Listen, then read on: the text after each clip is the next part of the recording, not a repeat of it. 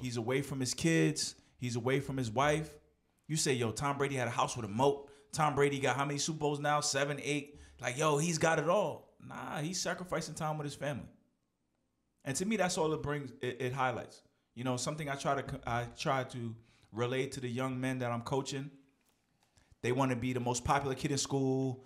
They want to and still be basketball grade. They want to have a girlfriend. They want to be social media stars. Like, bro, you got to give something up. You got to dive in somewhere. Even the great Tom Brady is missing out on time with his children because he's taking naps in the middle of the day. He's working on his body. He's watching film. Price for greatness, even for the great Tom Brady. No matter how many hundreds of $millions he up, no matter if he got a supermodel wife, that just gives me evidence to support what I believe. You got to be willing to pay the price.